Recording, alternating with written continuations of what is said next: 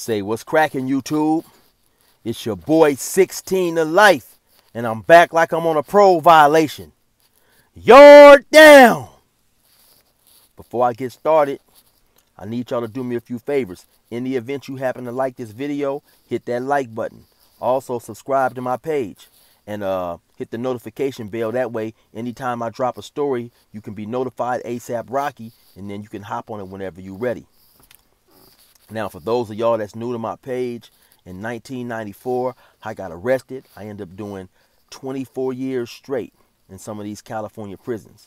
And with that being said, I got some stories for y'all today. But now today in particular, I'm not going to go into a story. You know, I get a lot of people interested in how did I have life and how did I end up coming home. So right here, this story was requested right here by, like I say, I got a lot of comments, but one in particular was a guy who left a comment by the name of Ezekiel Riviera. And he had some good questions, and he made some good comments saying that I should try to bring forth a little bit more information for those who may have incarcerated loved ones in the California prison system, and how did I go about getting out. So today, that's what this is going to be about. I'll probably do a part 2, and part 2 I'll go deeper into the statistics and things of that nature for those who are interested in that. I know a lot of people aren't interested in that. They just want me to get right to the meat of the story. And so I'm going to go ahead and do that right here. Now, okay, it ain't too often that I talk about my case or my crime, and it's two reasons behind that. One reason is because I have to be aware that, you know, regardless of who I was or what I done back then, or my thoughts on gang banging and things of that nature, I have to also be mindful of that. You know, there's always going to be other people hurt by my decision to speak on, you know, a situation where a person lost their life and things of that nature. You know, there's always going to be friends and family members, and so I try to be mindful of that and not try to make it seem like it's a trivial moment, and it doesn't matter. Also, secondly, because I'm going to write a book, and I'm going to put a lot of the detailed information into the book for those who are, you know, inquisitive as to my charges and things of that nature. But so I will speak on it a little bit. Initially, I was charged with an attempted murder at a party. Excuse me. Well, it was three people who were shot, and so initially I was charged with those attempted murders. I also was charged. So when I was charged with the crime, I went on the run. I was captured a year later, and during the time that I was on the run, I also was charged with another murder. So now I was facing these 3 attempted murders at the party and also another murder once I finally was captured in 1994. So like I say, subsequently, I went to trial on the attempted murders, and I was found guilty of a great bodily injury, which I received 9 years, and I was found guilty of attempted murder. So I got 9 years for the great bodily injury. I got a life sentence for the attempted murder. Like I was telling y'all, I also had a trailing murder case, secondary to the charges that I had just been found guilty of. So now, like I say, I'm already sentenced to 9 years plus life, and I still have a murder charge that I have to deal with. So I stayed in the county jail another year or so, going to trial for, going to the court proceedings for this trailing murder case. At some point in time, they offered me 16 years. They would drop it to voluntary manslaughter. They offered me 16 years. They dropped it down to voluntary manslaughter, and they ran the 16 years concurrent with the 9 years, but they ran it consecutive to the life sentence. So if that makes sense to you guys, so to simplify it, instead of having 9 plus life now, I now had 16 years plus a life sentence. And so in 1996, I entered the California prison system with a 16-year plus life sentence. Now, by that being my first time in prison and not necessarily knowing how the laws work, I assumed that after that 16-year period or whatever, I would initially be let out of prison. I never forget. I caught the chain, which means the chain means when you leave from the because when you leave the county jail, they're gonna send you to what's known as reception prison. That's where they receive you. They analyze your case. They assess you, and they assess whatever housing they feel that you need, whether it's minimum, maximum, or whatever, and then eventually you're sent off to another prison. So when I left reception and caught the chain to go to the actual penitentiary, me and another individual, he was an 18-year-old. He had life as well, and he had 15 plus life, 15 years to life, 15 to life. And so he assumed also after the 15 years he'd be released. And like I told y'all in some of my stories, when I first got to Salinas, I ran across a dude by the name of C. Looney, who happened to be out of Venice Shoreline.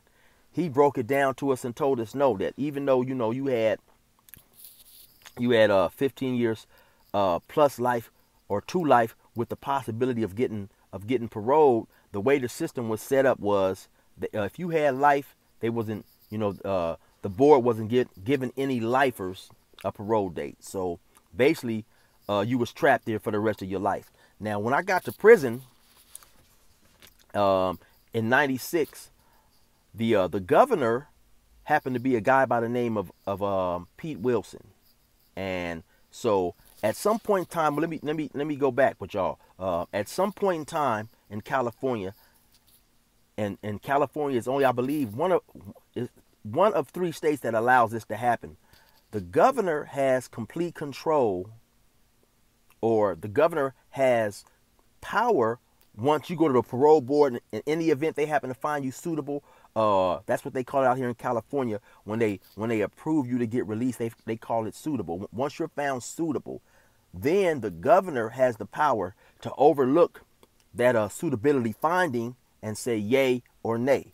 And so Governor Pete Wilson, when someone would be found suitable, which was extremely rare anyway, but when someone would be found suitable, he had the power to reverse that decision, and that's what he was doing. He was reversing the decision.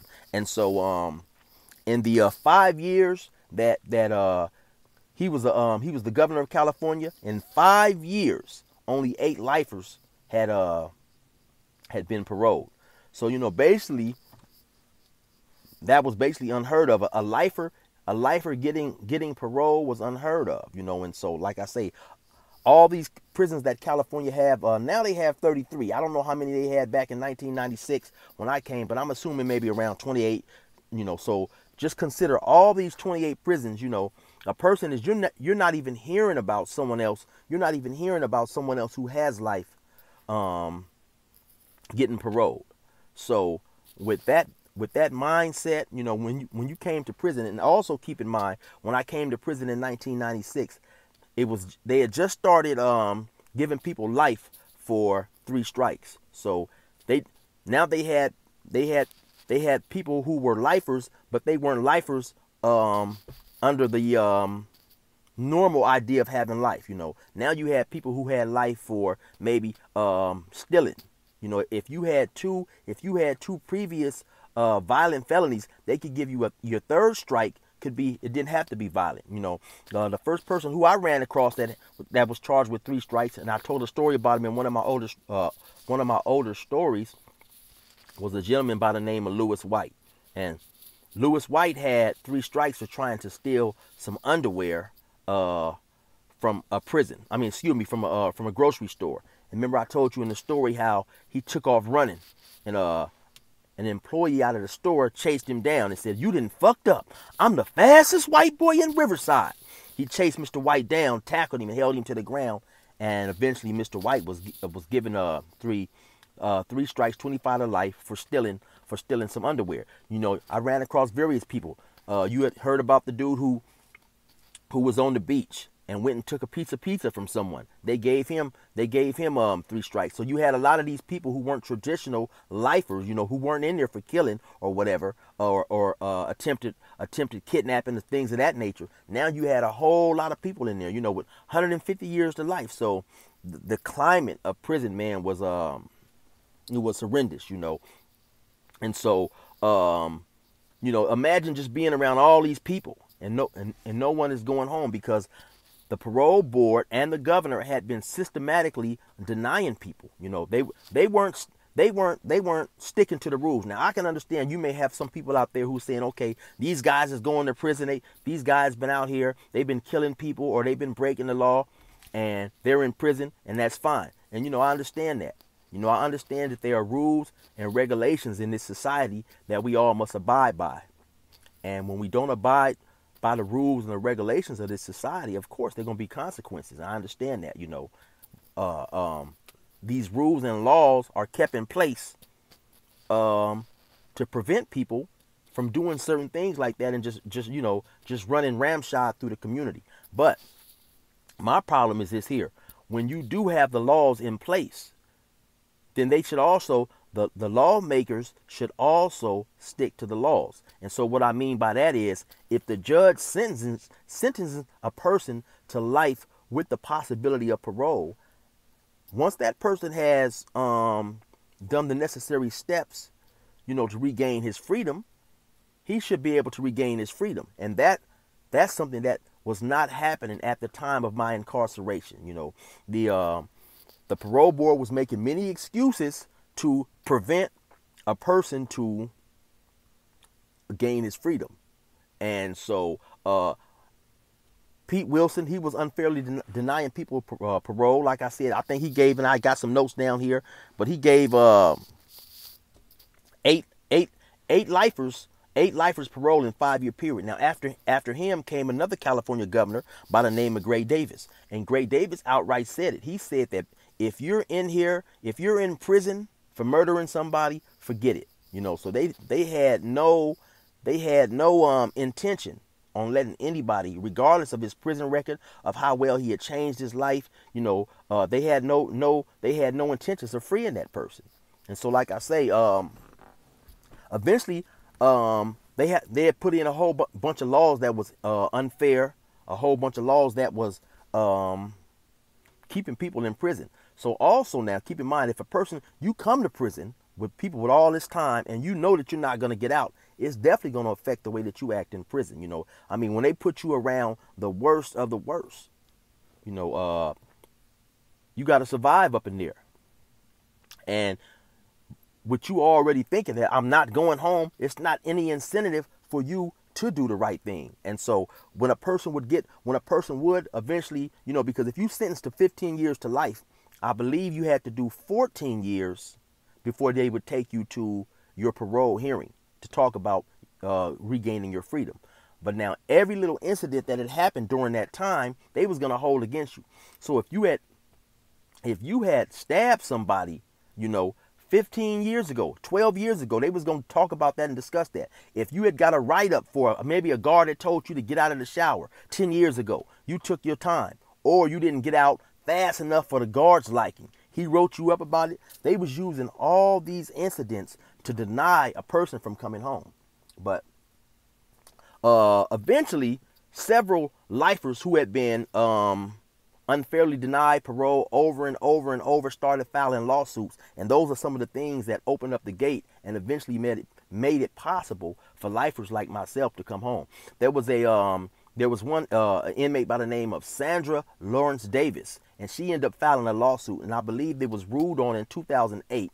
And what the judge ruled is that the parole board could no longer deny a person parole strictly on the crime alone, because that was a trick that the parole board would use. They would say, oh, this person's crime is too heinous and we're denying you for that crime. But like I said, once you got sentenced at trial, if the judge found it within the law to give you life with parole, the parole board should not be arbitrarily able to just deny you because they didn't like something that you done, or they wanted to keep you in prison. And so this was part of the lawsuit that was filed by her. Also, Another lawsuit that was filed and ruled upon in the inmate's favor around that time, and I forget the name of the guy, but the law was basically that the parole board had to consider your volunteer work in prison and also your prison record. So basically they had to consider the good things that you had been doing since you was in prison and if you were staying disciplinary free and things like that.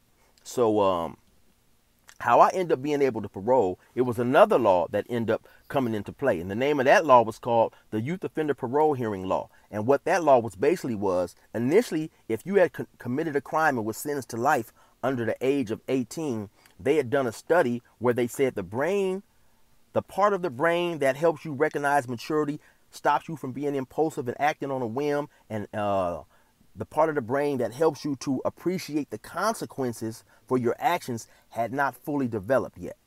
And so eventually they ended up extending that law to anybody who had committed their crime under the age of 26.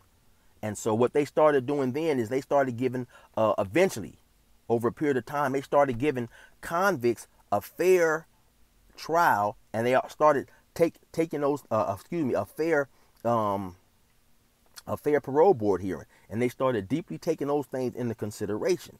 And eventually that's how I was let out. But also you have to stay out of trouble for about 5 years, which is extremely hard in prison because, it's sad, but it's true that, when some dudes know that you have life and they know that any little thing can get you denied for 3 years, 5 years, 7 years, 10 years, 15 years, and that's something that I failed to speak on too. Around 2008, 2009, California voted on a law that was called Marsy's Law.